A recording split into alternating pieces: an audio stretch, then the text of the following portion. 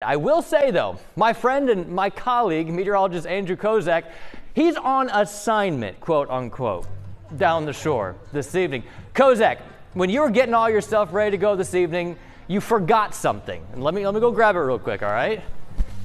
You forgot this. Yeah. You forgot your beach ball down the shore, so I wanted to make sure before you got your toes in the sand, you got your beach ball, and then you can tell us whatever you're doing down there on assignment today. So here's your beach ball.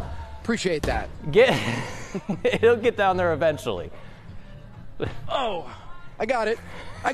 Thank you, Grant. I appreciate that. Man, we're all about the tech here at CBS. At CBS News Philadelphia. No, I am here live at the Deauville Inn. It is a beautiful beach day. Grant, of course, was talking about some of those thunderstorms that are popping up, and we could see some of those towering cumulonimbus clouds in the distance as well. But so far, it has been a hot day. It's been a relatively dry day across the area. I do want to talk about something, though, since we're in Cape May County, something that's very interesting in the Jersey Shore, and that's called the Cape May bubble.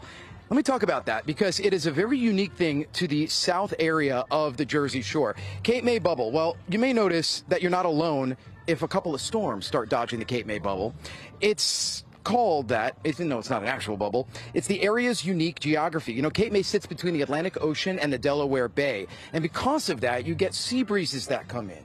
The uniqueness of this area can actually get some of those storms kind of scattered around. And that's why inland areas oftentimes see the thunderstorms. It's just a really unique way that this area is set up between two bodies of water, one very big one and one very small one, that can create a very unique, small little micro weather pattern that can help areas like Cape May and the south area of Cape May County avoid thunderstorms. Not every day, but often, more often than not, we get that happening. So that's kind of cool. Little tidbit of knowledge there as we enjoy a very nice day here in Deauville on the bay right now. Temperatures are in the 80s and 90s. This has been a very hot day so far, but we're having a good time. And of course, I appreciate you, Grant, for getting me that beach ball. I'm going to make good use of it out here since I'll be out here for at least a couple hours.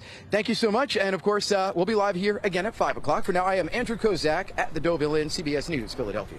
Andrew, we appreciate all of the information. I'm not so sure we appreciate the singing, though.